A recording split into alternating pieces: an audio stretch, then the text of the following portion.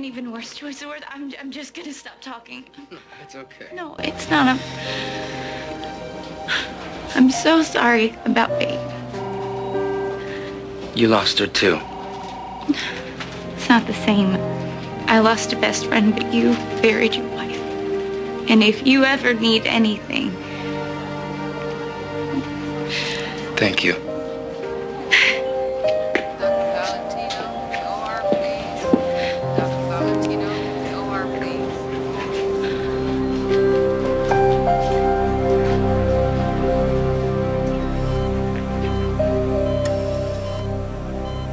Mom.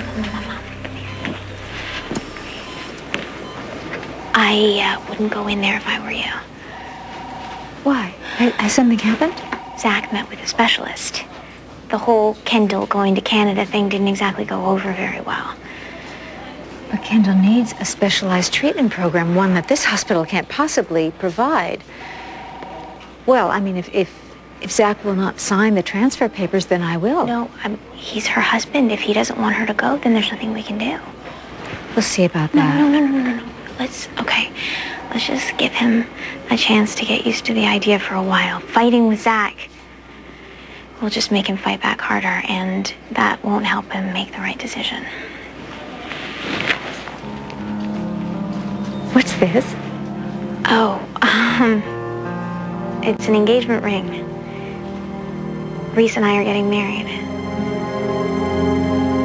Hey. How'd the checkup go? Oh, I think Mommy was more nervous than Gabrielle was. Well, speaking of moms, Mom, Reese Williams, Erica Kane. Oh, how do you do? Hi. Oh, how are you? It is so nice to finally meet you. I feel like I already know you. Bianca talks about you all of the time. Oh, well, thank you very much. I'm very happy to meet you as well. No, thanks. And I understand congratulations are in order. You promised you would wait so we could tell her together. Sorry, the ring sort of gave it away.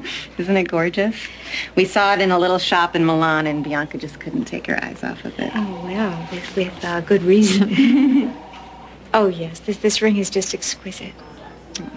Well, I was planning on giving it to Bianca in the delivery room, and then this one here came early, and I had to rethink the entire proposal. And which was perfect. Almost.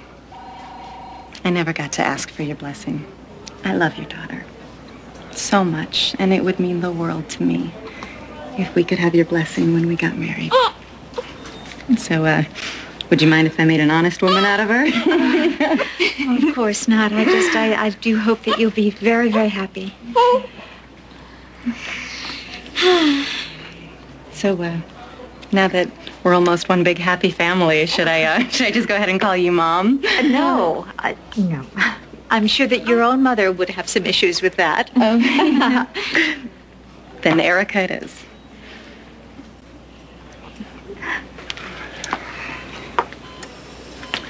Dr. Farrington tells me that you've decided against moving Kendall to the hospital in Toronto. It's never an option, Joe. Never an option. The Bristol Institute is a world-renowned facility, Zach, with an exceptionally high rate of success in coma patients. Well, this is not about statistics. This is my wife. Living, loving woman who wants to be around her boys. I know how hard this must be. You don't know, Joe. How would you know? You don't know. I'm not going to give up on her. No one's asking you to give up on Kendall. Yeah. If I send her off right now, that's exactly what I'd be doing. She's better off right here with me. Now I'm officially confused. I mean, why the tears? I should think you'd be jumping for joy now that little Adam is sticking around town. They shouldn't have to stay out of guilt. JR is staying for the sake of his son. No, he's staying for me. He was all set to go to San Diego, start a new life, put all the pain behind him. No, he would have left if I hadn't have begged him not to go and take my grandbaby. So he didn't. So what? He knows how much that boy means to you. That little boy's all I got left of my daughter. I just don't know what I would do if I lost him too. Why, you're not gonna. So why are you crying? Babe, it looks like things are starting to work out, a little for the better. It's okay to try to be happy. I don't even know what that feels like anymore. I know you don't believe this, but it will get better. No. Dad. It won't. JR. Where's little Adam? Is he all right? Don't worry. Winifred took him to go get some pizza. I thought you had a plane to catch. I did. I have a change of plans, so I decided to stay a little bit longer. A few days? A few weeks? I don't know. I haven't put a cap on my time limit yet. What inspired you to this change of heart? What does it matter? Well, it matters to me because I want to thank whoever did it. I see word travels fast. So did David have the audacity to tell you himself, or did he let someone on the board break the news about his Babe Hayward Memorial Way? His what? Hold the elevator. Oh, Amanda Dillon. What a nice surprise. David, what floor? You know, this is good. What are you doing? It's been a while. I thought maybe we could catch up. Maybe some other time. Just... Okay, look. I'm really not in the mood to be messed with, so start the elevator, prepare for a full-on freak out. Look, I'm sorry. I didn't mean to startle you, okay? I was just hoping that maybe we could talk. About what?